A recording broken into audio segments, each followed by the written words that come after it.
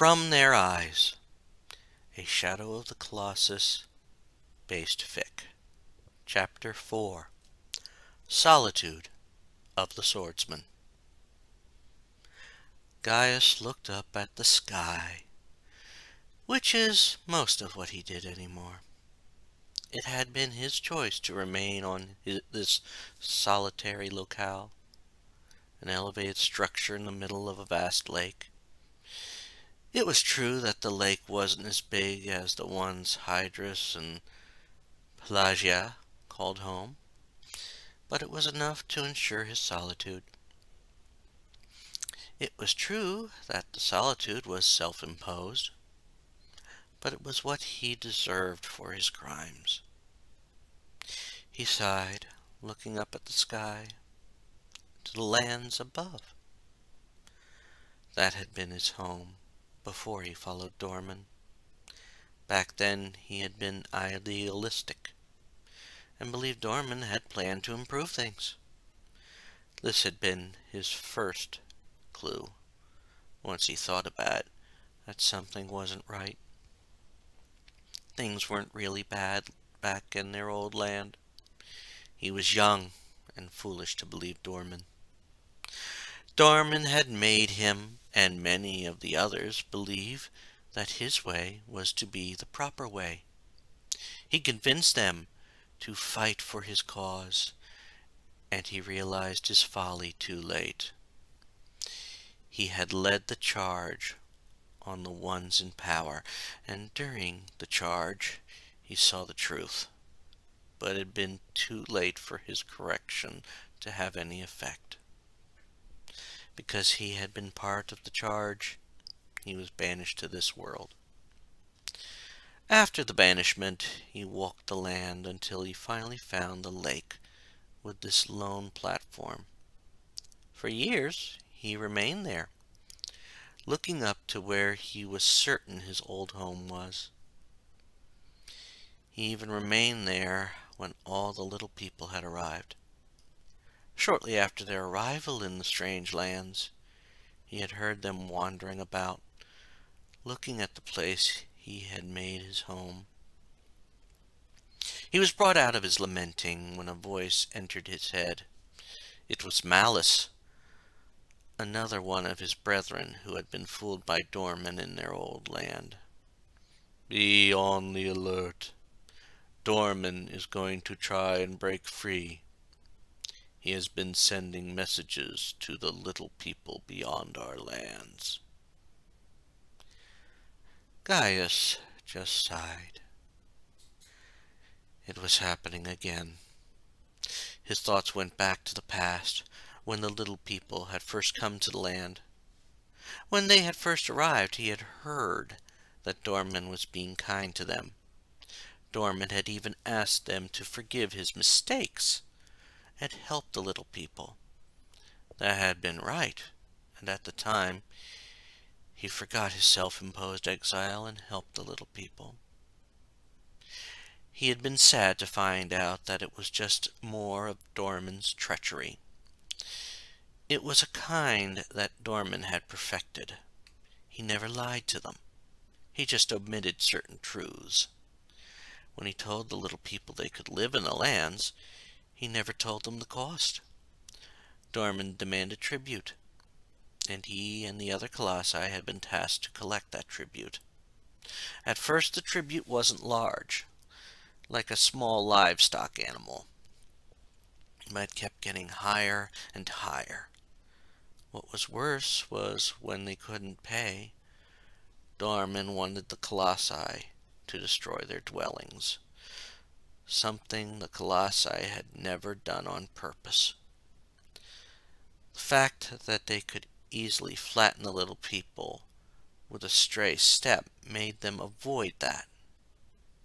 It had been at that point that Gaius knew that Dorman was truly up to his old tricks, and so Gaius approached Malice.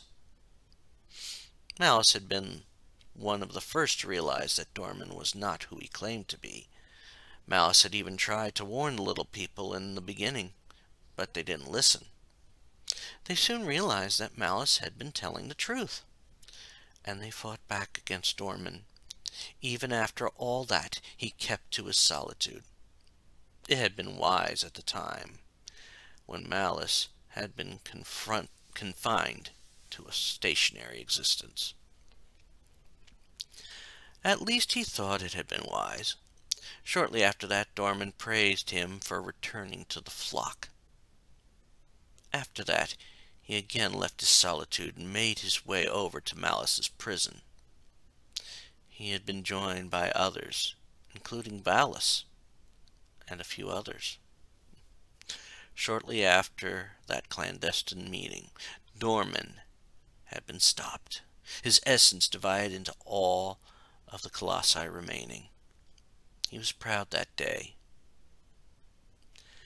when the little people left, and thanked them all. That day he swore never to give in to the dark essence in him. Inwardly he thought, I will never betray the colossi. I will never serve Dorman again. He had even made it his primary reason for never leaving his solitude. He also swore to bash any followers of Dorman into a pulp. At that instant he heard Malice speak to him again. I know you would not. Just be alert. Dorman has somehow bewitched a little person into helping him break free. Valis and Quadratus are gone. If you defeat this little person, they will be restored. Hearing that bit of news took Gaius by surprise. After all that Dorman had put the little people through, why would any of them want to help Dorman?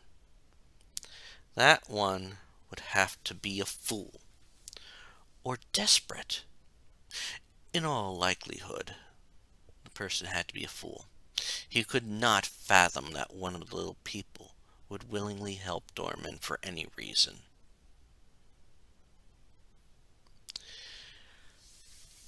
His thoughts were cut short when he heard something. Something was approaching him, his place in the lake.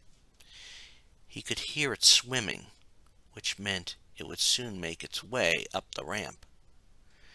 Maybe if he pretended to be resting, he could lure the attacker into a false sense of security. Soon, he sensed the figure approaching. It approached slowly, obviously being cautious. This figure would not be fooled by his ploy. It did not matter. The little person could be easily squashed by his sword.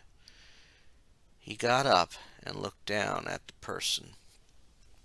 Like him, the figure held a sword, but it only reached the top of his foot in height. It would not take long to get rid of the little person. He approached the figure, noting the figure was not moving. Maybe this would be taken care of quickly. He raised his sword and slammed it down. Just before it connected, the little man jumped away. That move frustrated Gaius. The figure had to have some skill in fighting to have avoided that move. He turned to make sure he was facing the man again. At that moment, he saw the sword, and it looked familiar. It almost looked like the one used to defeat Dorman long ago. If it was that one, it was good all the sigils now on his body were high up, where the little person could not reach them. He moved toward the little person again, raising his sword to strike. The little man remained in one place, a place that looked different than the rest of the plateau. It did not matter. The little man would die under his huge sword. He raised it up again and brought it down. Again the little man jumped aside, and his sword hit the ground. But this time was different. When his sword hit the spot, a tremor went up his arm, and he felt something shake loose. Then everything changed. He looked at the arm and noticed something had broken off.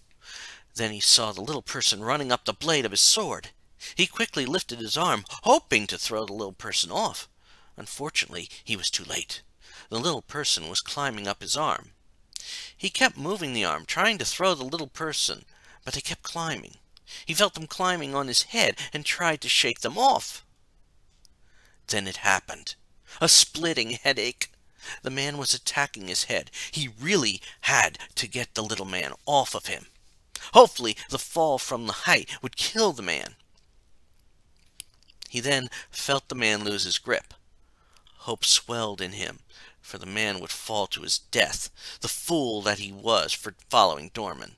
Also, if the man did still live after the fall, he could squash him flat. He started to look around, looking at where the man should have landed, but he saw nothing. A slight, sickening feeling started to swell in Gaius. Could the little man have managed to catch onto his stomach region, where the other sigil was? It couldn't happen like that, could it? He received his answer with a stabbing pain right where the other sigil was. It was followed by another, and everything started going dark. He could feel Dorman's essence flowing out of him. He was dying. The little man had foolishly killed him. He felt himself fall to the ground, and he hoped that as he fell, he would squash the little man. It would at least end the man's misery, if the little man was aware of what was happening to him for doing this. It was the last thought he had, as the darkness consumed him. Dorman watched with great delight as he saw Gaius fall.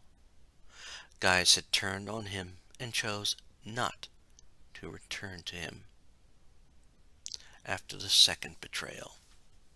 Some of the others had, but it was the ones who were left that did not. They had killed all the loyal ones that were enforcing his wishes on the little people. But it had been Gaius that had gone to Malice first. Now that vengeance had been taken care of, he could step up his plans. He could let his foes know he was returning. While that thought gave him such joy, he wondered who he should taunt first. He did not have enough power to taunt those that cast him out of his home world. Malice was already aware of his plans and was trying to warn the other Colossi. The only one he could taunt would be the fool, Iman. He would need to form the perfect taunt for him. He then looked at the little man that was destroying the Colossi for him. His essence had just entered the man. More of that man's soul was dead, and his skin was getting paler. Soon more physical changes would begin. The shadows would make sure the man was in the temple. However, as they moved the man, he knew he had to take some precautions. Those would involve making sure the man does not forget why he started this. He turned his attention again to the woman. He could sense now that she would be key in a backup plan. Her soul, once he pulled it back to her, could be manipulated. It would be the key to returning to his home world if his main plan failed. However, he would need to make sure she could get up there. The horse would be key. He then let out an inward chuckle, just as the third statue exploded. Hydra would be next, the next Colossi to defeat. He wondered how his young puppet would handle the challenge of Phaedra. He would wait and see.